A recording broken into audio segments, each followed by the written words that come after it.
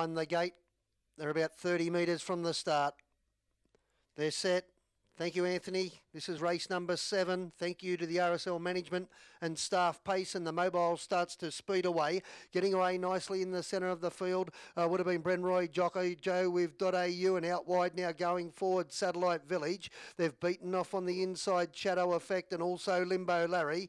Bradness Buck back to third last. Second last is Oyster Stride, and last of all the favourite Mr. Haywood. They're on the apex of the bend. They're still sorting out their positions. .au over on the inside. On the outside of it in second position at the moment is Satellite Village, and stuck out 3 wide Brenroy Jockajo.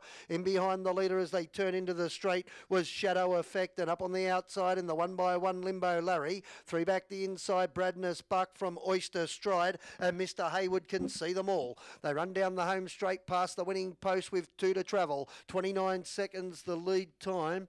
I don't think that's right. And as they run out of the home straight, it's .au out in front.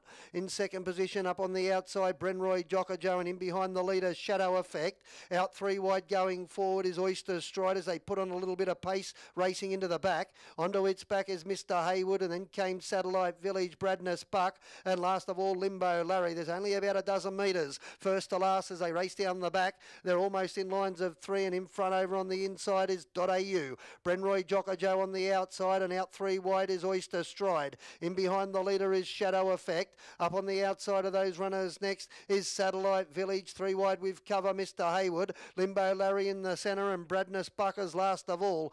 34.5 was one of the quarters. No, they can't be right. There's a 24-second one there. And as they get onto the apex of the bend, out 3 wide, Mr. Haywood runs to the lead. .au's over on the inside. In behind them, Brenroy Jockajo from Oyster Stride. Limbo Larry's out wide. Satellite Village, Bradness Buck, and along the inside in last position as they turn into the straight would have been .au, but coming down the straight now, it's Mr. Haywood out in front. He's got a winning break. He's about 10 metres now to the good of .au, Limbo Larry and Bradness Buck flashing, but Mr. Haywood too good. It beats .au, third Limbo Larry, fourth possibly Bradness Buck, just in front of Brenroy Jockajo, and then came Oyster Stride on the inside, Shadow Effect, and last of all on the outside was Satellite Village. They've run the mile.